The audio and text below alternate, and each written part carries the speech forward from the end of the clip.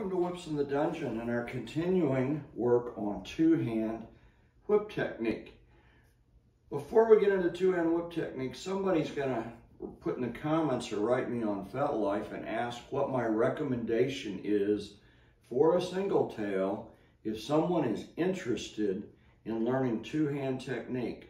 And I'm actually going to go against my recommendation a little bit simply because kangaroo whips take a little bit of time to make, and there's only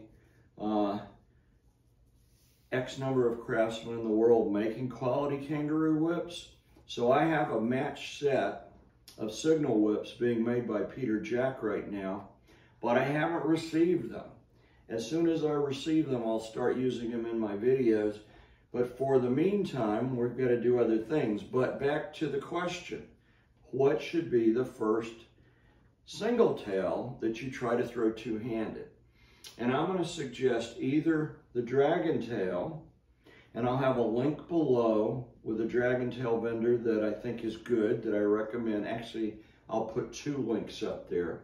One's a little more pricey than the other, but the quality's a little better if you have the money and are willing to pay for it. But remember, one of the drawbacks or the obstacles with two-hand whip work is you need two of everything. So if I pay $190 for a dragontail, I have to pay another $190 for the second dragontail. Maybe that's not in my budget. If that's the case, then find a second job or find a way to make a little money on the side so you can get your second dragontail. But that is a disadvantage of two-hand work. But why dragontail? Because a 3 or 4 foot dragontail is easy to learn to throw with either hand, okay? I've just started two-hand work, and you could probably tell I'm better with my right hand than my left hand, but I'm adequate enough with my left hand that I could start, and I could certainly practice. So whether I'm coming over my shoulder, whether I'm throwing it as a bow and arrow, and I gotta get this other one tucked, whether I'm doing horizontal, or whether I'm throwing the forward figure 8, even though I'm starting and just beginning, I'm already good enough that I can throw that left-handed, and I think I could throw it left-handed at someone and feather their back or their butt. If you can feather someone's back or their butt, you are ready to begin. So your journey will begin quickly with a dragontail. If you want to go to a whip and skip the dragontail, I would recommend everyone start with a 3 foot or a 4 foot signal whip.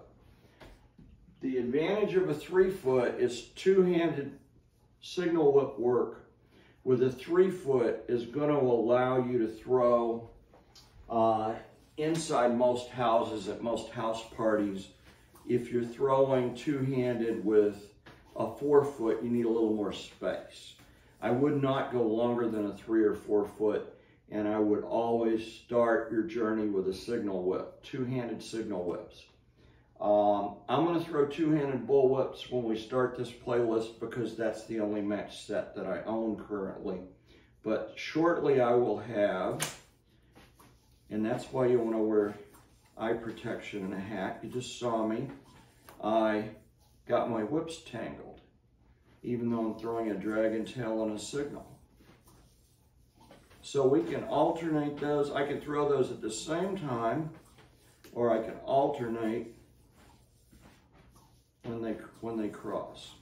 And I'm still working on it and practicing. But to answer the question, first whip for two-handed work beyond a flogger would be either signal or dragontail.